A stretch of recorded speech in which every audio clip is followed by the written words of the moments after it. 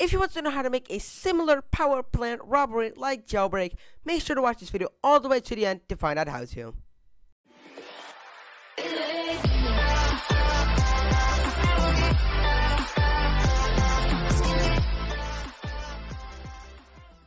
Hey guys, and welcome back to this brand new video. In this tutorial, I'm going to be showing you how to make a power plant robbery in Roblox. Before we start off, subs have been dropping pretty recently, so I'd love it if you would subscribe if you're new, because you'll be an epic gamer, okay?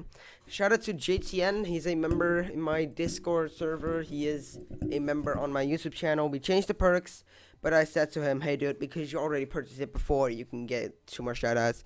So, next video is this last one, so shout out to you, and, if you actually want to become a member, then make sure to click the blue join button down below. And we can start off now by making our power plant robbery. And now, as I said, let's start off. So, what you need is, all you need, well, you want to make a part, and name this one GUI Giver, and the other one Money Collector. Now, make them the size you want. This is going to be my Money Collector, anchored on Can Collide False. Same as this one, anchored on Can Collide False. But for this one, I'm going to set the transparency to 0.5. We're going to do some, some pre-work. So, this is going to be a bit odd. In replicated storage, make 4 remote events. And then this one, 2, 3, and 4. We have 1, 2, 3, 4. Now, insert 2 scripts into the thingies like this. Now, for GUI Giver, we're going to type local debounce is equals to true. Script.parent.touched connect function hit if hit.parent find first child humanoid. Then, so if there's a humanoid in the player, then local PLR is equals to game.players get player from character hit.parent. What we're basically doing here is just defining a player. If debounce is equals to true, so if this is true, then we're gonna set it to false for a second. Game.replicated storage.remote event.fire client PLR player. We're gonna wait 1 second, and then we're gonna set the debounce to true again. The Money Collector one is a bit longer. We're gonna make a small anti-detection, so if you have too much money, like Jailbreak, you can only collect your money at 5,600, I believe. Let's do that. So what we're doing is we're gonna copy this, paste it in here, and over here, we're just gonna delete everything in this. And over here, we're gonna type if debounce is equals to true and PLR.has yes. It sounds really stupid. Sorry. We're just gonna make it so if you do have it, if you do have money equipped, then you can get your money in else node. So if PLR has yes value is equals to true. So if the debounce is true and you have money, then game, not even true, debounce is equals to false. Now you want to type if PLR.nuclear money value is above 5,600. So if your money is above the anti-detection, then game.replicated storage.remote event 2 fire client PLR. And we're gonna set your money to 0. So by saying PLR.nuclear money value is equals to 0. Else, so if it's below 5,600, we're gonna do the exact same. But before we set it to 0, we're gonna do PLR.leaderstats.money.value plus equals PLR.nuclear money.value. And over here, we're just gonna do weight 0.5. Debounce equals to true. Like that, and that's your entire script done for this. Yep. Now let's go move on to servers. Yes. This script is also pretty long, but we're just gonna go step from step. Game.players, player added, connect, function player. So we're just ready for players to join. local leader stats is equals to instance dot new folder. We're gonna insert a folder into our player, and we're gonna name this folder leader stats. Make sure to not capitalize the L. If you do, your script breaks. Local nuclear money is equals to instance.new number value into the player. Nuclear money dot value is equals to 0.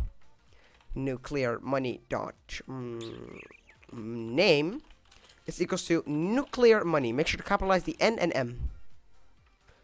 Now just copy this and paste it in here. Change money.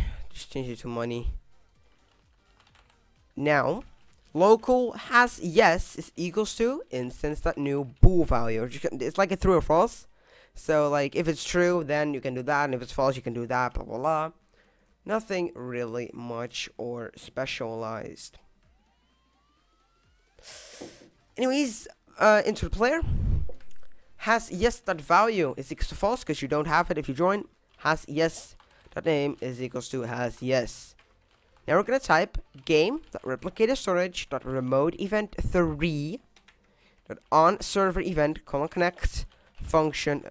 And we're going to set a function to a PLR and not the player, because that will be visible to everyone, and we're going to fire a remote event for the player only. So that's confusing. PLR sure, PLR that has yes.value is equal to true. And then we're going to set our nuclear money.value to 6,000, because if you rob the power plant, you get 6,000 cash in Jailbreak. Now we're just going to type simply repeat PLR.nuclearmoney.value minus equals 50. And we're going to do that every second until PLR.nuclearmoney.value is below 1, or the PLR that has yes value is equals to false. So we're just running this script until you either collect money or like either you collect money or you don't. If PLR nuclear money.value is below 1, so we're just gonna check if it's actually below 1, then we're just gonna do game.replicated storage.for, well, remote event 4 colon fire client PLR, and we're gonna set your has yes that value to false. And I actually want to check something in a script. Okay, we're actually not doing that. Am I right? I'm very correct. Okay, well, anyways, what we can do is we can move on to some other scripts. Now we need the actual GUI.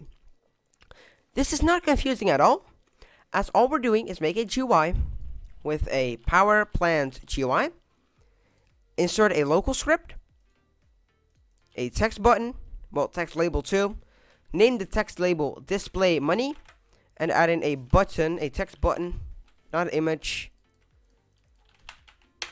and name this one money giver. Now just move them wherever you want. I want my money giver here so you can get la money, cause yeah, and this one going to be in the middle for the nuclear money values. So to this, well, change it to nuclear money colon money 6,000. So it's always at 6,000, because it's a text color to lime, background transparency 1. Actually gonna make it Gotham black because it looks very cool. Now the last and final script. Local player is equals to game.players.local player. Not player game.replicated storage.remote event, the normal one, .on client event, connect function. Over here we're firing the normal event, and we're gonna pick that up in the server in the client over here. Function nothing. If script.parent.display money.visible is equals to true. So if you already have like money equipped, nothing, because you already have la monies. Else, so if you don't, then we're gonna set it to the money giver is not visible, is equals to true. Yep. Game.replicated storage.remote event 4 .on client event connect function. And all we're doing is script.parent.moneygiver visible is equals to false, and script.parent.displayMoney.visible is equals to false. And all you want to do now is copy this and change it to a 2. Fair enough. Script.parent.moneygiver.mouse button one click connect function. Script.parent.moneygiver.visible is equals to false. Script.parent.displayMoney.visible is equals to true. Sounds confusing, but don't worry.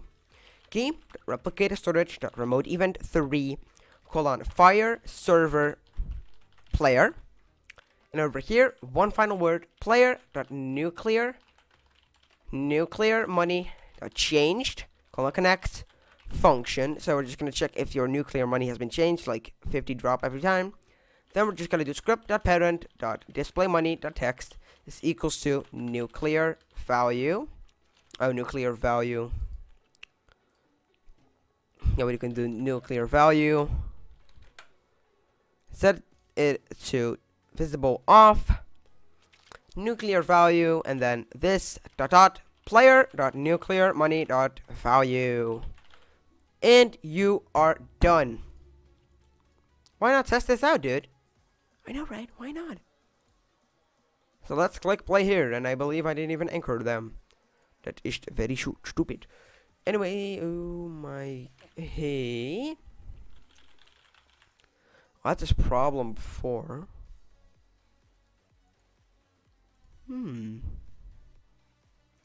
Oh, I never set it to. Oh, what did it untick? Oh. Okay, play here.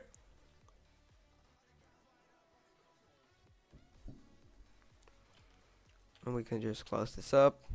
Okay. Now if we walk on this, we get that thing.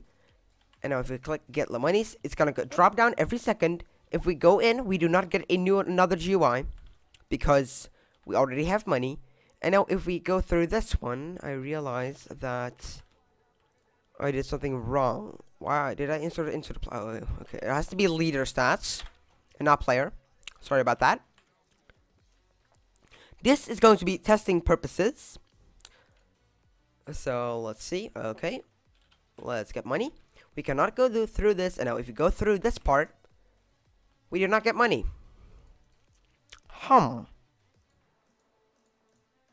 That's because we have that anti-detection. Now if we wait, because you saw, if we have 5,500 now. If we walk through, we don't get anything because we set it to 5,600. Now if we get more money, just gonna wait to drop to 5,600. And then once it did that, like now, we can walk through the part. We get successfully all of our money. And you can do this again. Of course, normally this part would be like right over there. Normally it will be right over there. This one would be all the way at the other side of the map, because you would have to travel all the way to this part, and normally you would lose quite a bit of money. So this is basically it, how to make a power plant robbery like Jailbreak, because you walk through the part, you claim money, and then you have to walk all the way through this, and then you get money. So I hope this tutorial helped for you. If it did, make sure to drop a like and subscribe to my channel. My name is Newbie, and I say peace out.